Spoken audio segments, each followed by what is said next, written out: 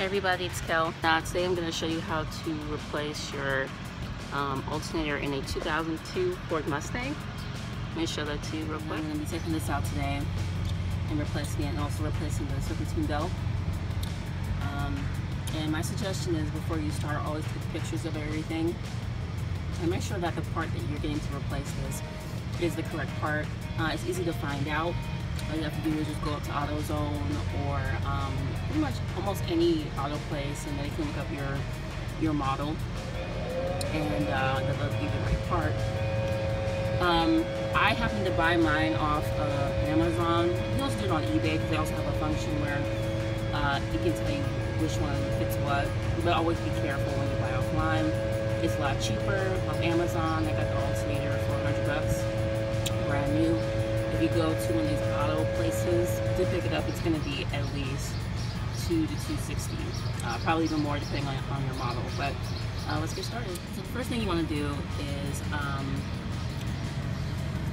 get your wrench and find the hole that's right here. And this, I believe, is a 3/8, and you want to turn it this way to unloosen it. If you turn it this way, you're going to tighten it.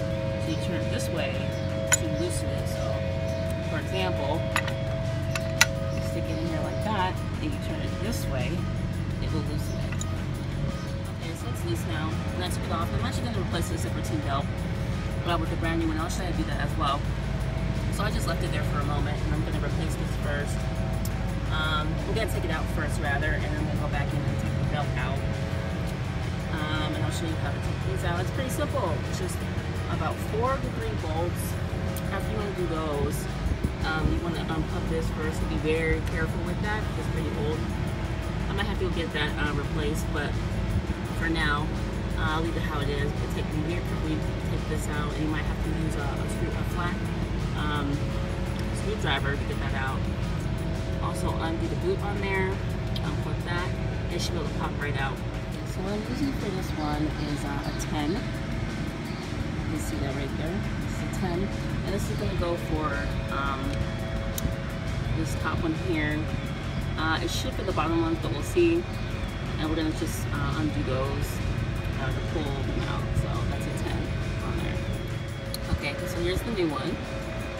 Beautiful, isn't it? Let me show you the old one. This is the old one. It's looking pretty like shitty. And if I were to do like a side by side comparison with it, you see damaged, old, brand new. So I can't wait to turn it on and see how it flows.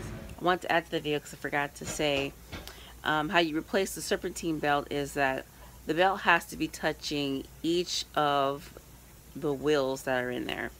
If it doesn't, then you're gonna have a problem with your belt. The belt that I brought was not a normal belt. The normal belt you usually see are the ones that have the grooves, just the lines going, which you will see in the old one I actually take off. The new ones have to help with the noise and the sound, so they have these grooves.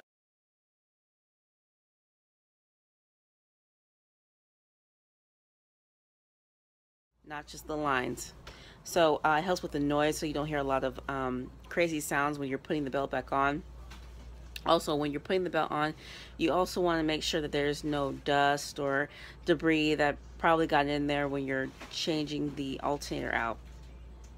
Also, with the alternator, I will have to change out the wiring for that plug that I said before in the video. And that will require a soldering video on its own, which I'll show. The plug that sits on top that has the boot on there, there is a small little bolt that you can use with the same tool I was using to take it off. No big deal. So really easy install and take out.